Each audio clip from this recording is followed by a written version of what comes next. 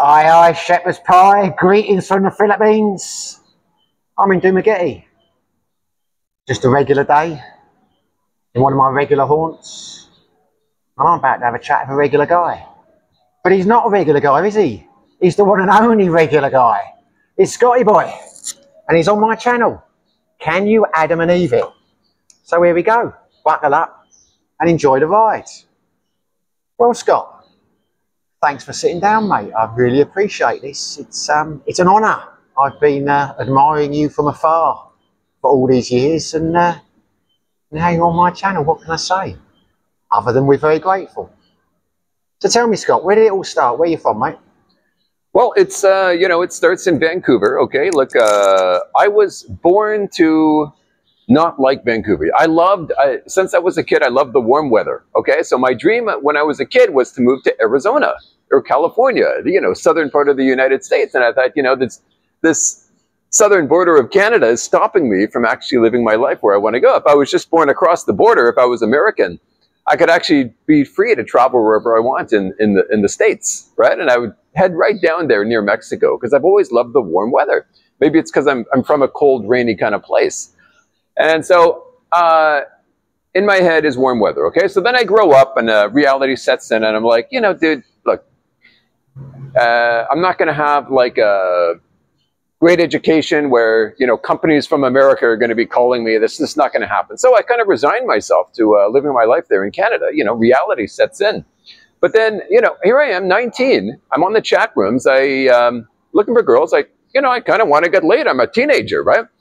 And so I meet a Filipina. And the goal is accomplished. And I didn't realize there's more to this goal. She is going to open my eyes up to a brand new world. Now, I'm not going to find Philippines on a map at this time, right? I mean, I've known Philippines people, but it's never crossed my mind, like, where is the Philippines? Just, he's Filipino. You know, that's how I know Filipino. And so she brings me down to her home because she was coming down anyway to visit her parents, okay? So she says, do you want to go? So we hop on a plane and we go. And the first trip was for a month.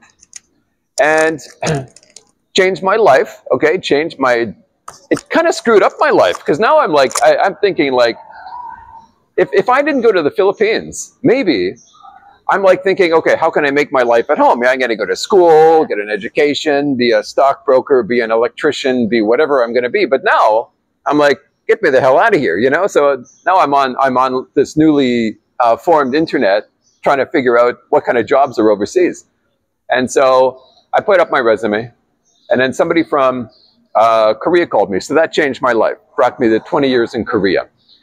And I mean, if it was someone from Brazil who contacted me to work there, I probably would have gone to Brazil for 20 years. So what were you doing in Korea? That was teaching, was it? No, it was just it was all teaching. It was 100% teaching, and it just went from one job to another. And the job was okay. You know, job was a job. You know, you got your responsibilities. You got to do it. Is it fun? Yeah, it's got its fun points. It's got its headache points, but it's a job. But what I really loved, the number one thing, the reason I stayed for so long teaching is because I loved that at the end of a one-year contract, I could take as much time off as I want, okay? Right. And then whenever I was done my little travel adventure there, I could just come right back to Korea, get another job, sign a one-year contract, right? Work hard for that year, although I was not really working hard. But when the year is done, new adventure, you know? And so at first, you know, early 2000s, I was always coming to the Philippines. But then there was this 10-year stretch where I got hooked on Pattaya, Thailand. Okay? Right, okay. Pattaya, just Pattaya and Bangkok. And I went to other parts. I went to Chiang Mai, right? I went hiking. But then, you know, when it was done, I just got the first train back to Pattaya. I went down to Phuket, and it was like a 3-day trip. But after 2 days, I'm like, screw it, I'm going back to Pattaya, right? So I learned. What did you like about Pattaya? Well, let's see here. Beautiful beaches, the bars, and some stuff that, you know, yeah, the beaches and the bars. That's about it. Yes. Yeah, but that was a 10-year obsession. And it was a coworker who introduced me to Pattaya because I'd never heard of this place before. And, you know, he says, you go there, there's all these, you know, nice things there. And so I thought, oh, cool. You know, here I am. You know, I never got this 18-year-old brain to develop, right? So here I am. Okay. Oh, wow. I get so excited about Pattaya, you know? So, you know, well, how old was I when I went over there? I don't know, 20s, 25 maybe. So I'm there in Pattaya. And so this obsession from age maybe 25 to 35 of Pattaya happens, okay? And every time I get a chance, it's just Pattaya, Pattaya, Pattaya, right? And what happened was, over this 10-year period, my love for Pattaya went down. But it wasn't me, it wasn't my emotions that made it go down. It was really, I mean, when I first went there, it was a good time and the girls were beautiful. But then over the 10-year period, okay, it was these, so many more tourists came in, and the dynamic sort of changed over the 10 years. And the girls who were beautiful, it seems like, you know, they aged 10 years and no new, you know, supply came in. And so I just kind of got sick of it. And then I started coming back to the Philippines. And when I came back to the Philippines, what I realized is, damn, I love it more now than I did before. So my love for the Philippines over this time grew. My love for Thailand diminished. There are still some good things I love about Thailand, but like if you're in Pattaya and you're in Angeles City, right? And I know some people are going to, oh, this guy's a dog, you know, he's an Angeles kind of guy. Okay, we're all different, okay? I'm an Angeles guy, you're not, who's ever watching, okay? And so, like the worst bar in Pattaya is better than the best bar in Angeles City. You've never been to Angeles, but it's the Pattaya of the Philippines, okay? But it's kind of not really the same, right? But I mean, yeah, there's some good things about Thailand, and you can't go wrong with Thailand. I've known two guys personally, okay, who were in Thailand, like for example, during the pandemic, they couldn't get to the Philippines, so they're in Thailand. And then when the Philippines opened up, these two guys, okay, they don't know each other, but they came to the Philippines because it was open now, okay? Man, they didn't last 2 months. Right back to Thailand, right? So, I mean, some people, they're just like, you got to look in your heart, right? Some people are Thailand people. Some people are Philippines people. You can't really explain, you know, why you are the way you are, but just, you know, me, I happen to be a Philippines person, but I know full well, if I went to Thailand, I'd be happy there. But it's just, in my heart, it's full of the Philippines. You know, that's why I stay here. That's why I'm getting a scooter. That's why I have no intention to leave. My full focus is, you know, I'm going to get married, going to have you know, live off the grid here. Everything is in the Philippines for me. But if I ever did get kicked out for whatever reason, we don't know, my backup would be Cambodia, because my top priority when I'm going to live somewhere is the visa.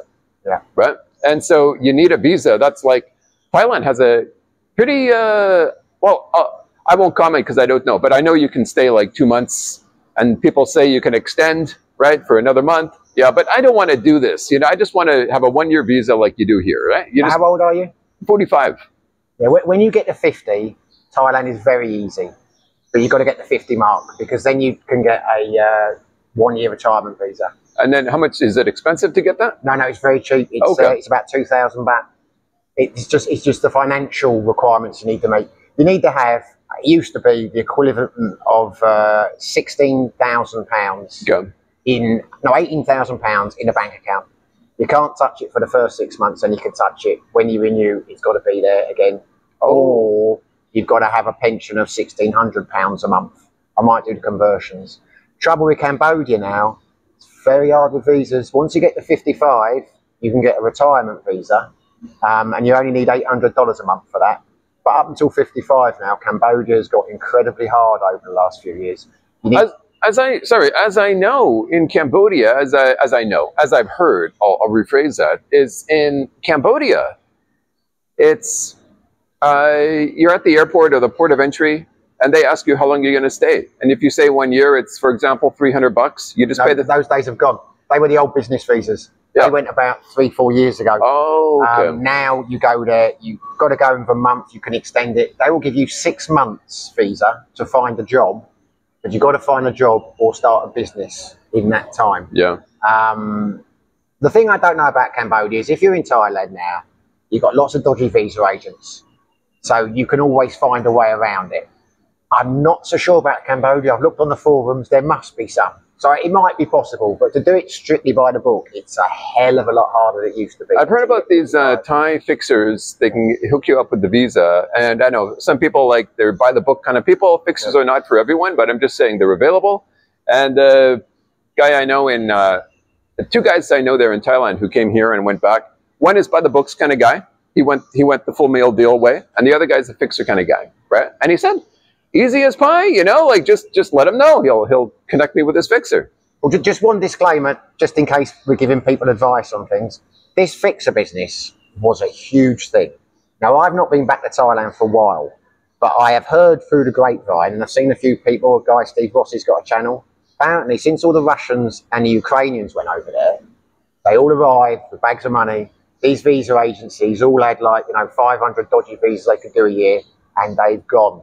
And the price has gone from, like, it used to be like 500 to fix it. Now you're looking like 5,000. It might level itself out, but a lot of people have complained that, you know, they came in, these Russians, with their things. They bought apartments, they bought all the dodgy visas up. So it's not, so I've heard, as easy as it was. But fingers crossed it will change. Just stick to the Philippines, man. I mean, it's so easy here. You know, like 2 days ago, I was online at immigration.gov or whatever it is here. And, you know, it took 5 minutes. 6 months. Yeah. 6 months. Renewed for 6 months. Easy as pie. I mean, it's so easy here. So you pay for it, but I mean, you know, it is what it is, you know. Yeah.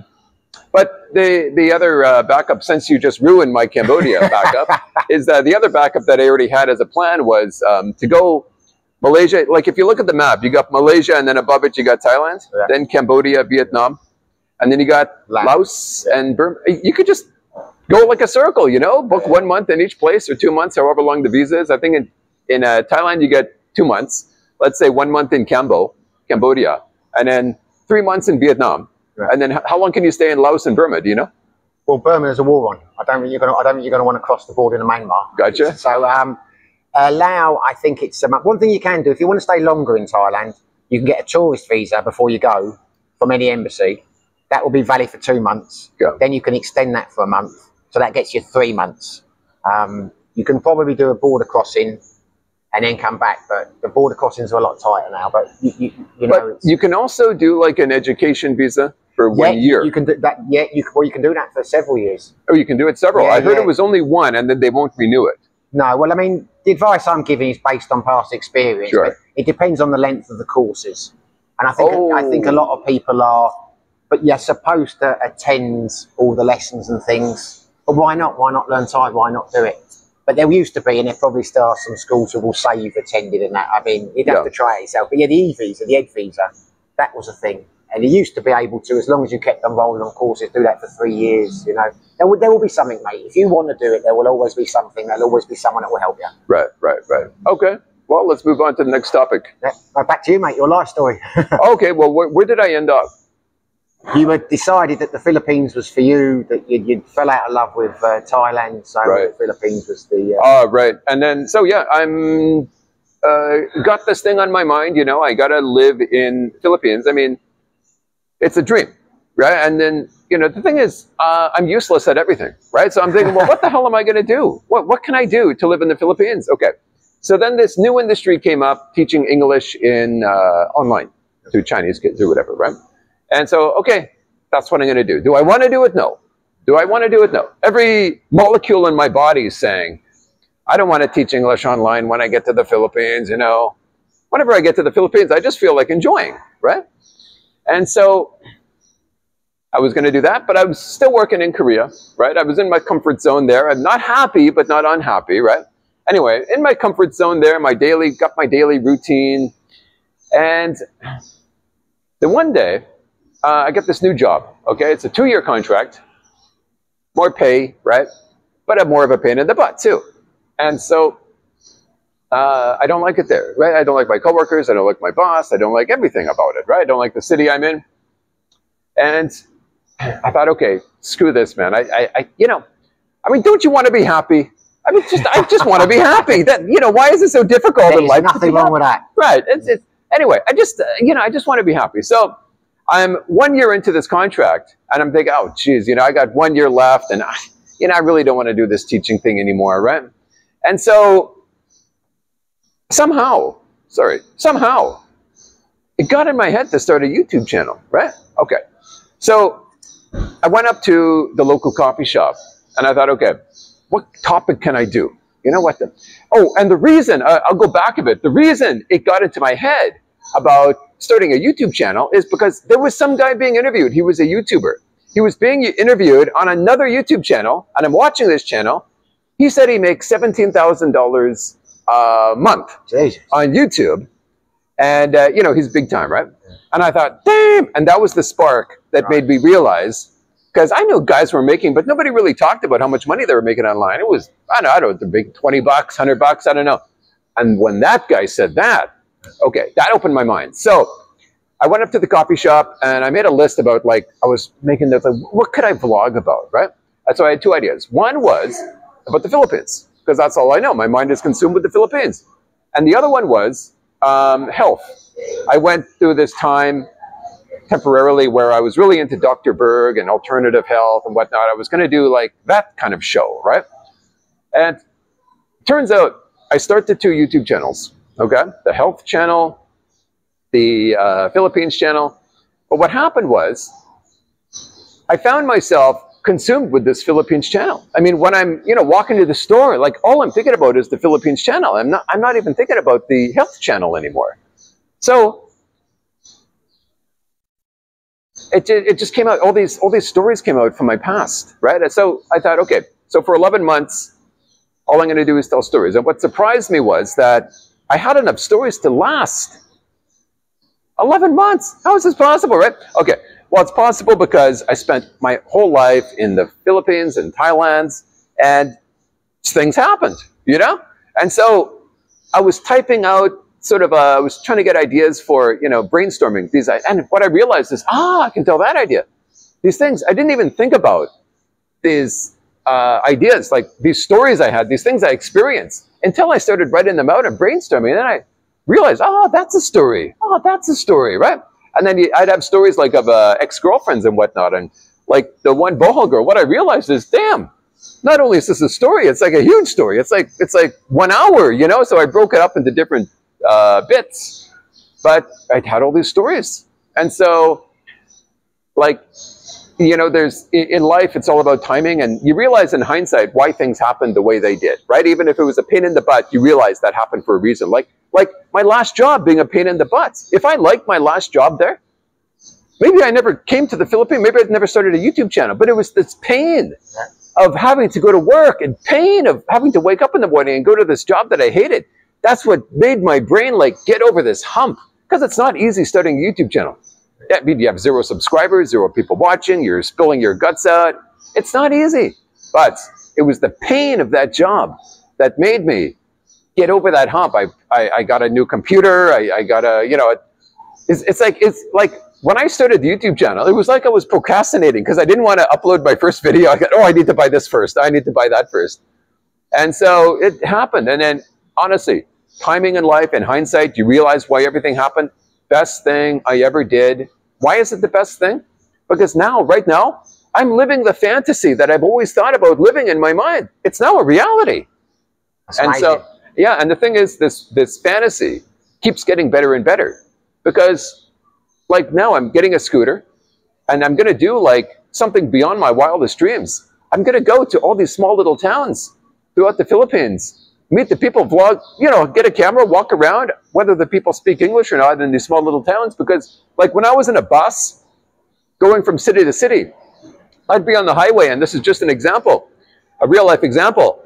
I'd come to, the bus would pass by this town on the side of the highway that looked like 70 people live there, okay? Anyway, it's a small town. They have their life there on the side of the highway. You got the men, you got the women, you got these, you know, hot girls, and, you know, I don't even see a school there. I don't know how these kids are going to school, but I mean, look, I want to stop there and freaking talk to them, learn about the life that's in this town. And so when I have a scooter, you know, God forbid, you know, God forbid I'm safe on the scooter. You know, I'm not a scooter kind of guy, but I'm going to stop there, talk to them, vlog in this small little highway side town and find out what life is like there. And that's what I want to do it's as far as like 3 years down, because my visa is for 3 years, right? 3 years, and then we'll see what happens at the end of 3 years. But I just want to travel the Philippines and meet as many people, learn as much about the Philippines as possible. And like my buddy told me, there's this town in Luzon. Okay, he was in this town, and in this town, off the top of my head, I forgot the name of this town, but I'm going to be going there. It's already bookmarked on. But there's this culture in this small town. Okay, and this culture is girls wear crop tops, and it's like with cleavage. You know, not that any Christians out there. I don't mean to offend you, but I mean that's the culture in this town. All the girls have the same style. And I'm thinking, damn, like all these things that I don't know. And the thing is, I'm going to learn 1,000 other like hidden gems around the Philippines as I go around. But hopefully it clicks, and I make money with YouTube, and it can pay for my travels around the Philippines. And then hopefully my dream of discovering all these undiscovered gems is going to, because look, Dumaguete is a hidden gem, and it was Riquet that opened up Dumaguete to the world. But why doesn't people go up to northern Luzon, northern island of Luzon, or some small town in Mindanao that's better than Dumaguete, right? Because no one's opened it up yet. Yeah. And so people first need to be opened up to the idea, and then they need to learn more about it, and then time is going to rectify if it's really the place to be. And that's what happened to Dumaguete. But why is Dumaguete getting more and more crowded with more and more foreigners? Because there's not other options. That's why. Yeah. But yeah. So you're a fan of Dumaguete, are you? The thing is, whenever I'm in Dumaguete, I feel at home. And the reason is, like, you'll get guys, vloggers saying, like, I didn't come to the Philippines. I didn't come halfway around the world to hang out with other foreigners, right? But then you'll see, all their friends are foreigners, right? I mean, look, you just can't get it out of you. Look, it's no different than a Filipino going to my hometown, Vancouver. I wanted to make friends with Filipinos. But isn't that understandable? Yeah. Right? It's the same thing. So when I come here, I want to make friends with other foreigners because just we have something in common. And make friends with Filipinos. But I find there's often a rift. Like there's something with like, for example, you're going to talk about the stock market like they don't know because it's in New York. They just don't do that stuff. I don't know, hockey. Like I need another Canadian to talk about hockey with. So, anyway, the beauty of Dumaguete is that there's a lot of foreigners here, right? And it's Dumaguete, Angeles, okay, and Cebu, like the Ayala Mall area. They're really foreigner friendly.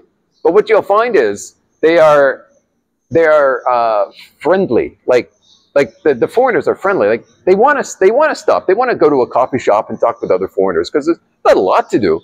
When you don't have a job to go to, there's all that. Go to a coffee shop, meet another foreigner. I was in a coffee shop when I met you. Yeah, right? Yeah, I was walking by and I saw you through the window, yeah. Beauty of Dumaguete, you know? And so that's the thing. And so I'm going to go to Ziggy Hor next, and my buddy here is going to give me some tips. So we're already learning about Ziggy Hor before I go there, but I'm going to go to Ziggy Hor, get a scooter, check out Ziggy Hor. I was not going to go there before because I'm just, by myself. And I imagine Ziggy Hor being the romantic place like Baraka. You want to go there, but you want to go with a girl. Walk along the beach.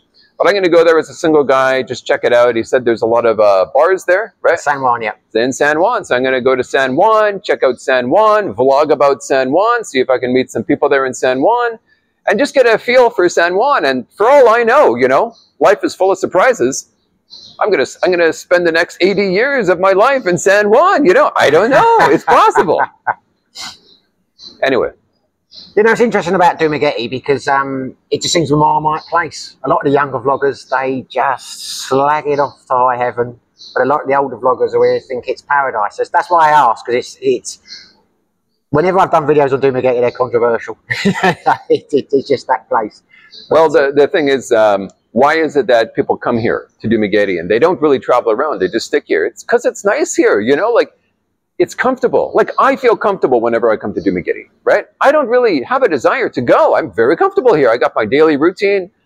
There's good food around. I mean, there's this beautiful Henry's, what is this, a coffee shop? It's huge, right? It's beautiful, right? And so coffee shops, restaurants, foreigners, you got the boardwalk there. You got gyms there if you're into health. Bars. I mean, it's a good place to be. It's a good place to be here. No, what I always say, people, if you find a place you like, power to you. You know, I mean, everyone's different. Everyone wants different things. If you found a couple of places, then you know, yeah, great. The only problem with Dumageddon is that you get too comfortable here. You really do. You get like, why am I here? Because I've been here before. I'm comfortable here. I know. I was in Cebu before, and I can't stand the gridlock there, the traffic there. Whenever I'm in Cebu, I just want to get the hell out of Cebu, right? When I come to Dumageddon, it's wide open. There's, you know, I just feel like free when I come here. I like it. And it's so comfortable that a lot of guys that come here, they don't have a desire to go travel around because they just get so comfortable here. And it's the same with Ayala area of Cebu. It's the same with Angeles. You'll find that most of the guys there, I'd say 19 of 20 guys there, they just live there, you know? And when they vacation, they just go to Angeles because they're Angeles guys, you know? And there's, you know, you got to look in yourself. Are you an Angeles, a Dumageddon, a Cebu kind of guy?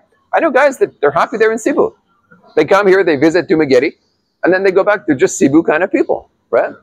And yeah.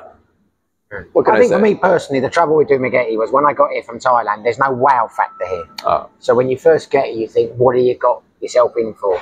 But as I've gone on months off, there's a lot more to the place. So I know where you're coming from. I agree with you now. But a few months ago, I'd have thought, what the hell is he talking about? But no, you're right. The more you go, the more you know, the more you feel comfortable, and the more you feel at home. You got a point, because the very first time I came here before the pandemic, it was, I booked a month at an Airbnb. And this month at the Airbnb, I would say if I was staying at a hotel, I probably would have been here 2 days and moved on. But it was because I stayed a month at an Airbnb, I already prepaid. I stayed here, and I built up this daily routine, and I'm comfortable. And what I did, I extended another month. Yeah. So I don't think there are many people in the Philippines, including Filipinos, who would have travelled as much as you, because you've been, I mean, I know there's 7,000 islands plus, so there's be a lot of places you haven't been to, but it would be silly to have you on the channel and not ask you a few questions just to help the viewers and to help me as well. So I'd like to give you a couple of scenarios here. Okay. I am 65-year-old guy. I'm quite set in my ways. I'm not a party animal. And I decided to come to the Philippines, potentially to find a partner and to settle down. But I'm not looking for the wildlife. Where would you recommend I start off? Where would I go first? Where would be the place for me, do you think? Well, I mean, look, this 65-year-old guy, his top priority is to meet friends, whether he's a social guy or not. You know, you can go to a coffee shop by yourself, but you don't mind sitting across from someone else, having a life story, making a new connection. And then once you got a new connection, it leads to another, and then you got things to do, right? And so the good thing about Dumageddon for that guy is that he can make a life here. You know, he's not just going to be solitary living somewhere, right? Like if he was in Manila, it's hard to meet friends there, right? So that's the beauty of Dumageddon. Now, the beauty of Ayala, the Ayala area of Cebu, is that it's kind of the same thing. Like, I've been here and I've been there, okay? And I've been to Angeles when it comes to the foreigner heavy people, but it's so easy to make friends. You're sitting at a coffee shop by yourself. Someone sits down next to you. You strike up a conversation. Okay, friend. Next day, you're at a different coffee shop by yourself. There's another foreigner there, you know, and you know, one of you, you or he says, "Hey, where you from?" Stuff like that. New friends, you know, and whether it's the kind of friend who, you know, you get to his Facebook Messenger, or it's kind of friend who you see him again and you say, "Hey, Joe, how's it going?" Right? But the thing is, the more people you know, the more where you are feels at home. And so for that 65-year-old guy, his ambition, since he's not a nightlife kind of guy, it's just he wants a comfortable place to live. And it's not really going to feel comfortable if you don't know other people, right? And so, yeah, I mean, it would be, for that guy, it would be Dumageddon, right? Dumageddon. And Dumageddon is more than Dumageddon. You got different areas of Dumageddon that are kind of like Dumageddon, right nearby. And it would be the Ayala area. And when I say Ayala area, there's a mall called Ayala Mall. And there's a whole bunch of condos around Ayala Mall. And that's what I call the Ayala area. Okay. Yeah. Right, that's interesting. So we got Negros Oriental, and we've got hello outside Cebu. Right, I am a 25-year-old guy, no interest in finding a permanent match. I just want to go out, I want to get drunk, I want to meet as many women as possible. I want to live, yeah, I want to enjoy life for a couple of years. Where would I go? That guy, I mean, look, when it comes to places that I've been personally that I can see, I mean, that guy is full on an Angeles guy, okay? Now, the first thing I would say to that guy, the first thing I would say to him is, look,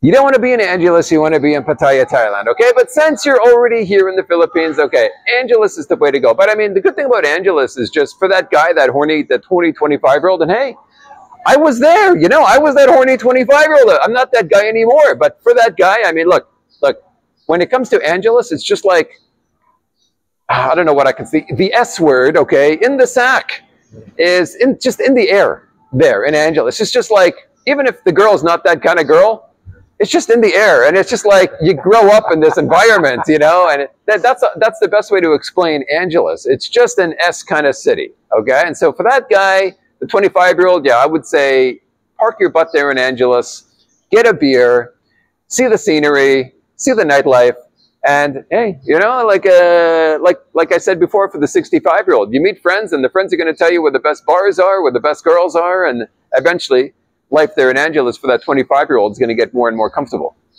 Interesting. Right, then this is the last one then. No age on this one. I'm a guy.